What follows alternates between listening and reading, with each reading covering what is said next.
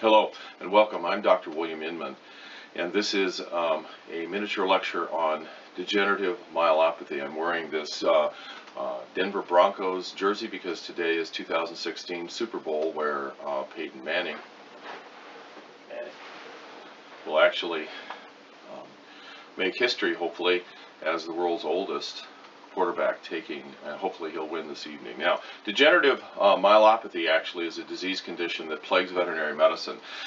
The term degenerative myelopathy means that the nerve tissue is actually degenerating. And here's an important consideration that we found. We've been exposed to degenerative myelopathy cases for the last 35 years.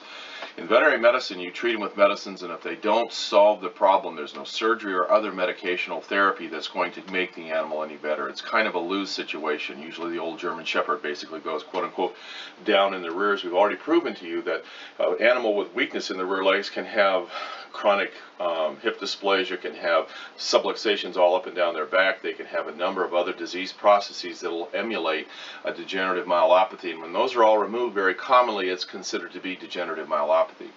For the nerve to be degenerated, essentially, anytime electrical impulses stop going down a nerve, for instance, what happens is the nerve starts to do two things. First, it demyelinates. And as it demyelinates, it exposes the nerve, the inside of that myelin sheath, histones, to the body's immune system. The body usually doesn't see that protein and all of a sudden reacts against that protein like it, in fact, is a non-self. And so it basically ends up with a reaction against its own tissue, an autoimmune phenomenon. And so histiocytes and plasmacytes flow into that area and start to break down the nerve, tear it apart. That is, by definition, a myelopathy. And so because of the nature of that aggressive nature of tearing itself apart or attacking itself, it's called a degenerative myelopathy. Now, the interesting thing is the further out on the nerve, actually the more exposed that demyelinization is, and so it looks like this problem begins at the very end of the nerve and it moves up towards the spinal cord. Anything that compromises nerve impulses down a nerve essentially is going to theoretically produce this type of phenomenon. And in some cases, particularly in some breeds of animals, German Shepherds are a classic example, we see a predisposition for this compromisation of neurological function down the nerve.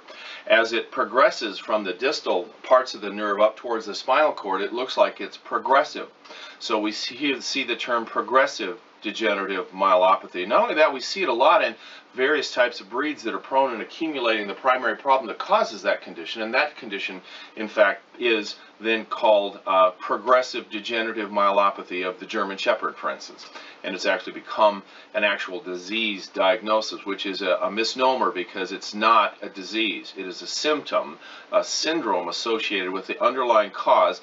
And you know what we're going to tell you the underlying cause is. The underlying cause of everything, including Obamacare, is degenerative is the subluxation complex, vertebral subluxation complex. And what occurs in a vertebral subluxation complex is we end up with one subluxation that organizes like this, and another one, and another one, and another one. Over a period of 5 to 6 to 8 years, we end up with the amount of neurological activity that's available to the animal's musculature, particularly in the rear legs, dropping down and down and down and down. Once it gets below 40%, we start to see clinical signs. When we're able to, we've been exposed to these animals because nobody else is able to treat them, and they'll bring them in and say, maybe your dog could benefit from an adjustment. So I said, what the heck? And we'd go through and we'd try to adjust these animals, and they'd have reeds up and down their back. They would have a back that looks like this on x-ray, and looks like a bomb went off in their spinal cord.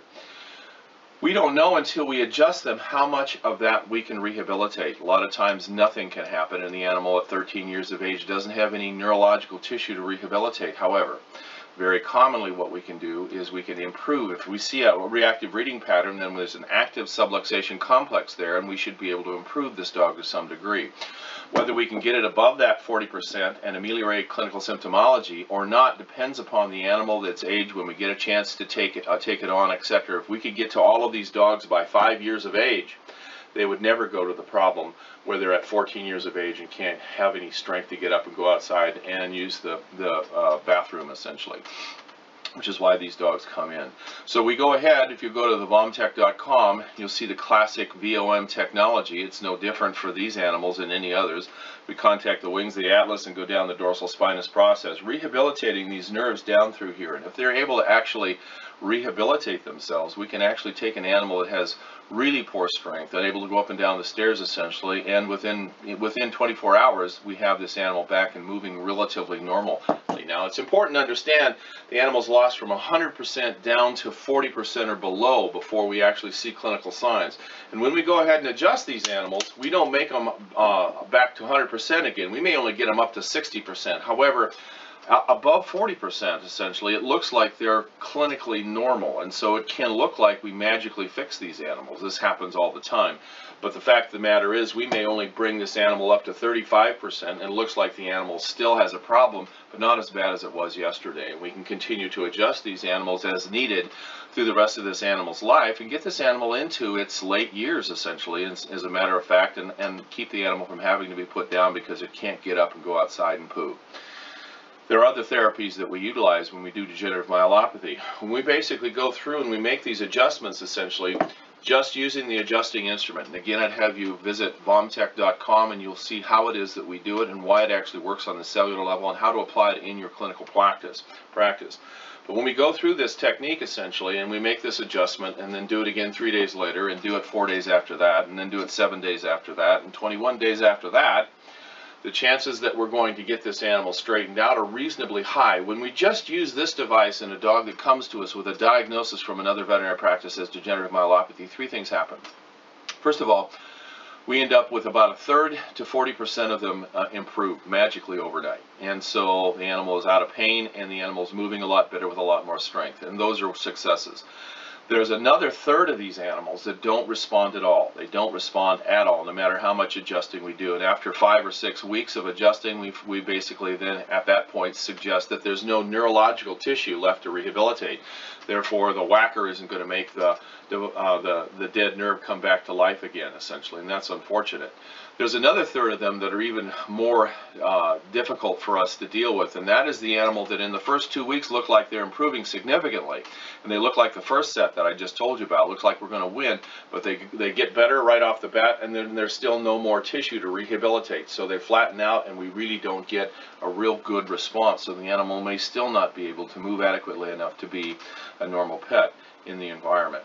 There's one other approach that we have found that we'll use, and I'll discuss that in just a second, essentially, by using frequency-specific cold laser therapy, and we use it to regenerate the actual nerve, something you've never heard about before, and I'll speak to you about that in just a second.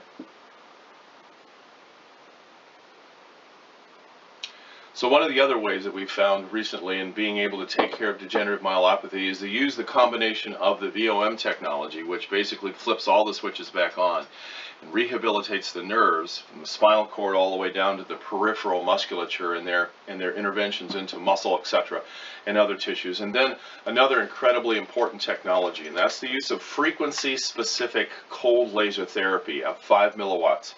Essentially, what we're able to do then is we're able to laser the animal at the brain stem, essentially, with a laser like this. This is a frequency-specific laser firing 5 milliwatts at specific frequencies, and this is important.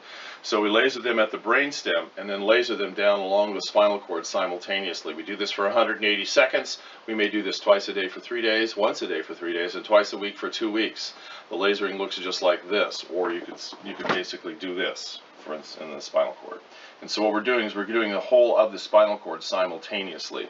This technique of frequency-specific low-level laser therapy uses the frequencies to induce the body's tissues to rehabilitate those nerve tissues. It wasn't until 2014 that we discovered that we were able to emulate what's called glial-derived neurotrophic factor using the cells of the body, the Schwann cells and the oligodendrocytes of the cells of the spinal cord to regenerate neurological tissue. That's right, we're talking about regenerating neurological tissue in the spine. This work with some research was just recently been done and released, essentially, and the frequency for that particular glial-derived neurotrophic factor is 114.7. That's the magic number. You have to have a device that will deliver a technology 114.7, essentially. Now, for those of you who think that you've got a laser because you bought a laser at a convention, for instance, and you love your laser, essentially, you cannot use your laser. I'll repeat that. You cannot use your laser unless your laser is frequency specific laser, and that means it can put in 114.7 or 115 cycles per second at 5 milliwatts for 2 different locations. You cannot make these animals better. For those of you who think that you can laser a dog's back and make them feel better with a class 4 laser, you're right. However, you will cook the nerve tissue and make them worse. The reason I know that is I'm continually called by people who are trying to use class 4 lasers on degenerative myelopathy. The animal feels better for about 24 hours and then crashes, gets worse, and cannot be rehabilitated and has to be put to sleep. Do not, repeat, do not use a class 4 laser on degenerative myelopathy or any other neurological condition that basically could cause the class 4 lasers at 15,000 milliwatts instead of 5 milliwatts will basically cook the tissue. They work through cooking the tissue, heating the tissue. This device creates absolutely no heat. It basically induces the mitochondrial DNA of the cell to actually rehabilitate the cell, which is what the body ordinarily does. That information comes from the brainstem and goes down to here. When we 2-point laser these animals, what we're doing is we're setting up a communication from the brainstem, which is where it comes from, and we're basically taking that communication down to the location of the target area, which is going to be the whole of the spinal cord. If you notice with these line lasers, we're able to basically do the whole spinal cord at the same time. We don't have to be exacting because this particular type of laser moves through the whole tissue at almost the speed of light, and the depth of penetration is not a consideration. Repeat, not a consideration. We can do this for a dog, a cat, a horse, an elephant, a giraffe. It doesn't make any difference. And not only that, we can do it from 20 feet away. That is the benefit of a frequency-specific laser at 635 nanometers. Again, do not use class 4 lasers to treat any neurological disease condition. The animal will feel better for a short while and then be worse off than before you started, essentially. That was all the information that we really have. We have a huge body of information about frequency-specific laser and the use of the VOM technology on the website, vomtech.com. I'd encourage you to go there. You can click on a link on the index page, give me your email, and an automatic series of how to do it, why it works, etc. will come to you in 3 different emails. I'd strongly recommend that you take the time to do that because I can teach you how to do it in those 15 minutes of videos that will come to you, and the price is free. The benefit for your clients are numerous, essentially, and for you not to look at that or look into this as a potential for your clients and also through their patients is not okay. We do this because the mission statement for our organization is to try to solve as many problems in as many animals as possible, essentially. So we want you to look at this particular technology. We'd love for you to become certified in this particular area, but we give the technology to you in those videos. So I would encourage you to go to vomtech.com and see if this is something that you could add to your practice. Thank you, and have a great day. Go Denver Broncos, rock.